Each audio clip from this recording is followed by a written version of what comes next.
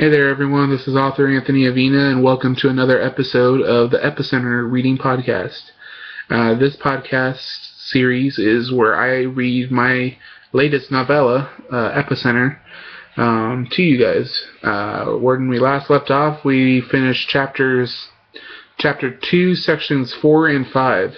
So we are on Section 6 of Epicenter, and we are getting to the nitty-gritty part of the zombie outbreak.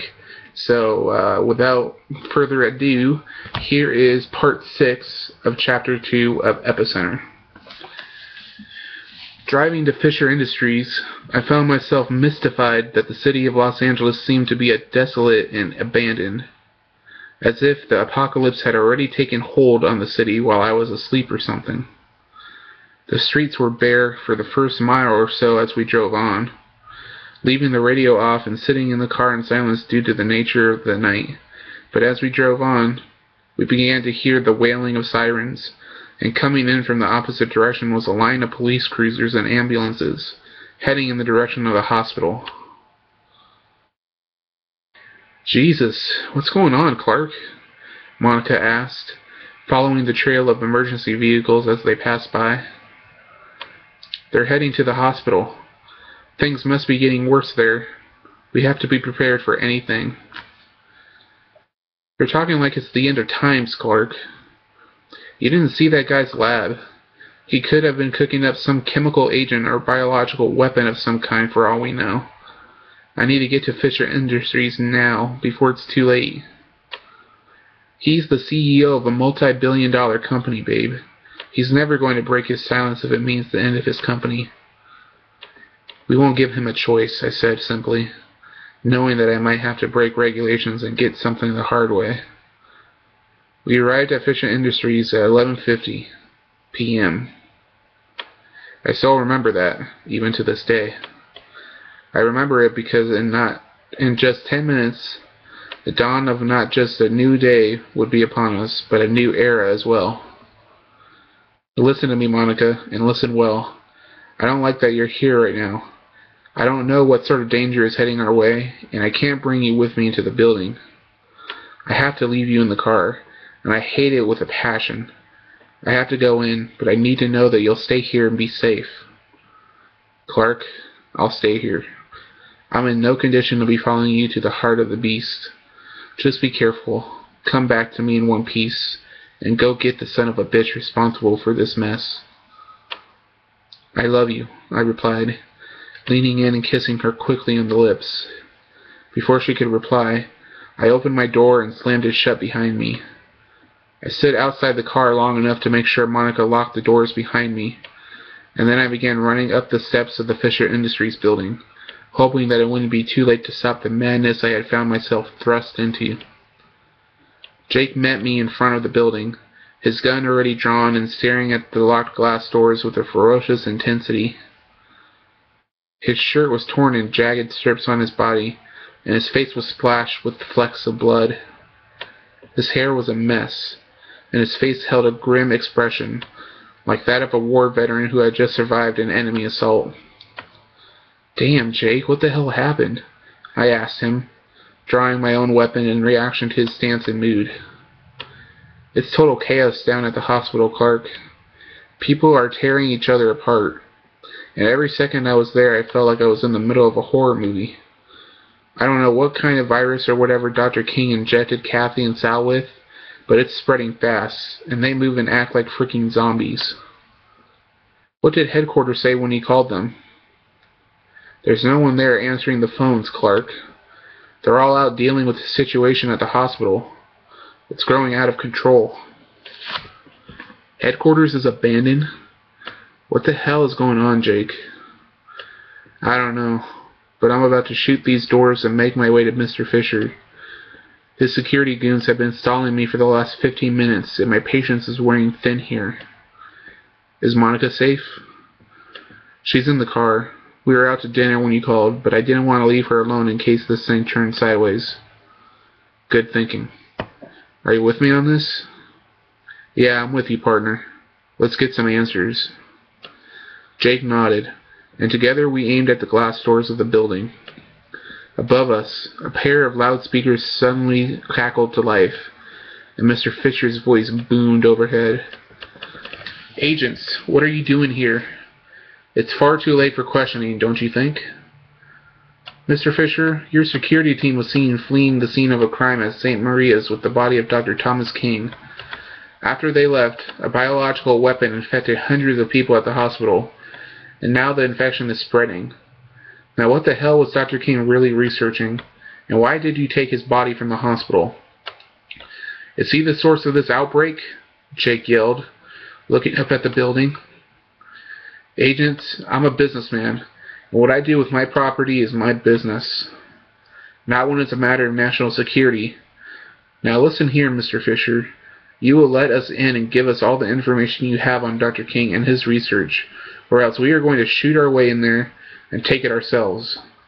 I will not let politics and big business dictate how many people survive this outbreak," I yelled, up at the building, finally letting my anger get the best of me and shoving aside the cool and calm demeanor I tried to uphold as an FBI agent.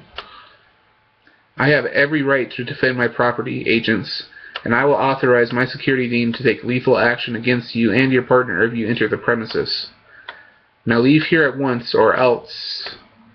That was as far as Richard Fisher got, for as he spoke, a loud roar of anger sounded in the room Fisher was speaking from.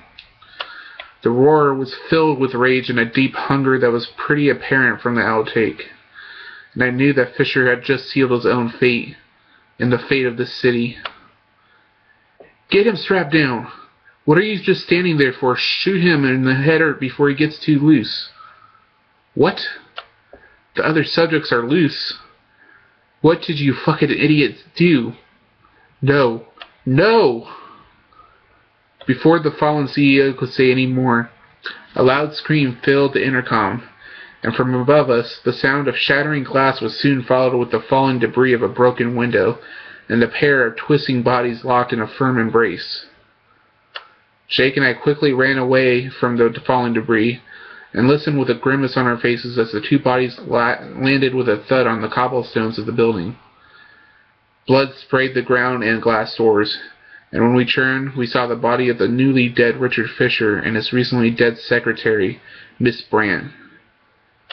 Brain matter and blood covered the area surrounding their bodies, and we looked on in horror as the last hope for stopping this outbreak quickly faded away. "Come on, Clark, let's get in there," Jake began to say. But before he could, a loud roar sounded in the building, and when we looked inside, we came face to face with the end of the world. And I think we have time for the Section 7. Section 7. Inside of Fisher Industries, a large group of infected people came bursting from various entry points inside the lobby, and right then and there I knew that it was a zombie outbreak. Without knowing the technical cause of the outbreak or how they came to be, I knew that this was something out of a horror film, and only by coming to that realization could Monica, Jake, and I survive. "Jake, we gotta go now," I yelled, grabbing him by the shirt and pulling him down the staircase leading to my car. I yelled at Monica to open the car, and it was at that point that I heard the shattering of glass and the frantic cries of the undead. I kept my head forward and ran, but I felt tension pulling at my hand. I realized that it was Jake turning around and stopping behind me. His shirt slipped through my hand, and when I turned back, I saw one of the worst sights I'd ever seen. The zombies were manic, strong, and extremely fast. Moving at superhuman speed, the creatures sported pale white skin with black lines running through their dried-up veins, and a mixture of red and black eyes. They snapped at the air like they were predators hunting for nourishment, and I could see spittle flying from their mouths. "Jake, don't look back, we have to go," I shouted. But it was too late. He stumbled and fell down the rest of the stairs just as I reached the car. I turned and began firing into the horde of creatures, but it was futile. I was running out of bullets, and I had to protect Monica. As the zombies descended on my partner and best friend, I saw the man I had just shot and killed hours earlier, Dr. Thomas King, now zombified and descending on Jake with a savage fury. Before I could aim my weapon, Dr. King tore into the stomach of my best friend, I heard Jake scream in agony as he was torn apart. The sound of his screams is something I'll never forget for the rest of my life, and it haunts me even to this day. I went to aim my gun at the doctor, hoping to kill him before Jake was killed, but he and Jake were swallowed into the horde of zombies descending on us, and I couldn't find them again. Cursing under my breath, I ran to the other side of the car and jumped into the driver's seat. "Holy shit, Clark, what are those things?" Monica asked, staring outside her window at the horror beside her. "Zombies, Monica. Deadly, ravenous zombies. That bastard Thomas King created a biological weapon, I guess, and now it's spreading fast. We have to get out of the city, and fast." "What about Jake?" "He's gone, Monica. They got him before we could get out." She looked at me solemnly, then screamed in terror as a zombie launched itself at our car, cracking her window and nearly knocking the car on its side. I didn't hesitate, putting the car into gear and driving away from the building. Looking into my rearview mirror, I watched in horror as the zombies ran into the city of Los Angeles, overrunning passing citizens and feasting on them. I looked away in disgust, and picked up my phone and handed it to Monica, telling her to call the home office while I drove out of the city.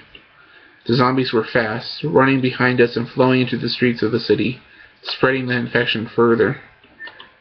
Monica tried and tried to get through, but the phones were either tied up or dead, and after 20 minutes, we realized that it was too late.